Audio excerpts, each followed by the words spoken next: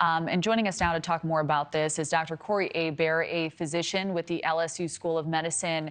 So, Doctor, thank you for being here. Why do you think more children are suffering from mental health crises? Do you believe the pandemic may have contributed here?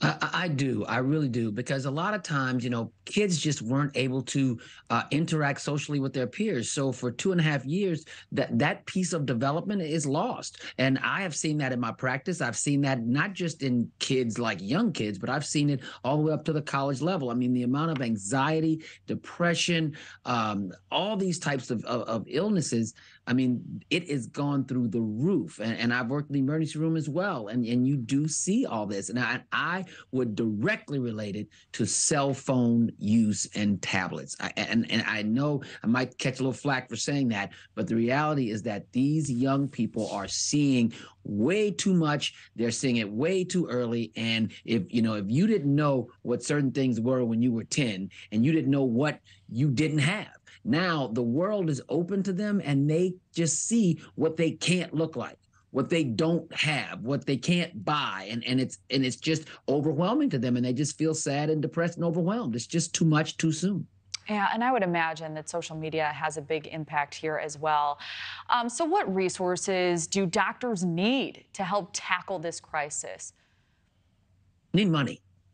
To be honest with you, I mean, because when you allocate funds, then you can allocate services. Without the right amount of allocation of funds, then you can't hire enough licensed clinical social workers. You can't hire enough physicians. You can't staff an emergency room with a 24-hour psychiatrist. I mean, you just can't. And so we need this to be really made into an emergency situation. Like whenever you have a hurricane, or let's just say the fires that are in Hawaii, they say we have made it an emergency. Once you do that, then you release a certain amount of funds and allocate a certain amount of funds for that particular emergency. And that's the way the federal government works. So we have to call it an emergency, certify it as an emergency, and then and only then will you be able to get the funding that you need to be able to address this health crisis.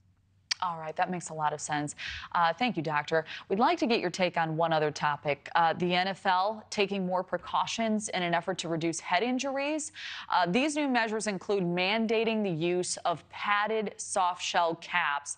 And data shows that these caps reduce concussions by 52% for offensive and defensive linemen, tight ends and linebackers. Players in those positions, as well as running backs, will be forced to wear the caps during preseason practices and regular season contact practices.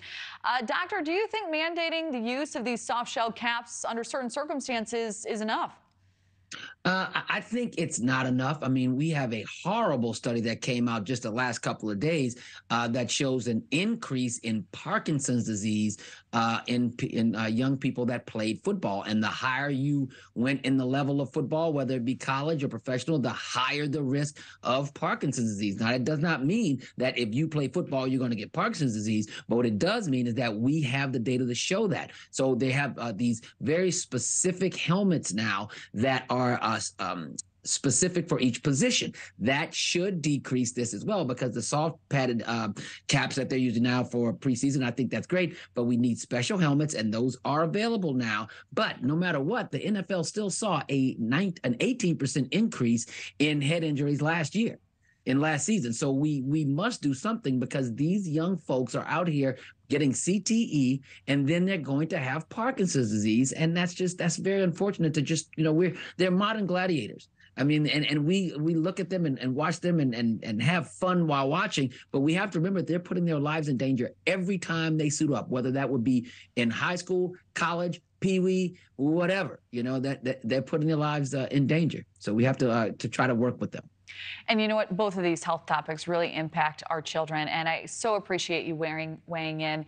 Insightful, as always. Dr. Corey Hebert, thank you so much. Thank you for watching. Go to NewsNationNow.com to find NewsNation on your television provider. And don't forget to click the red subscribe button below to get more of NewsNation's fact-driven, unbiased coverage.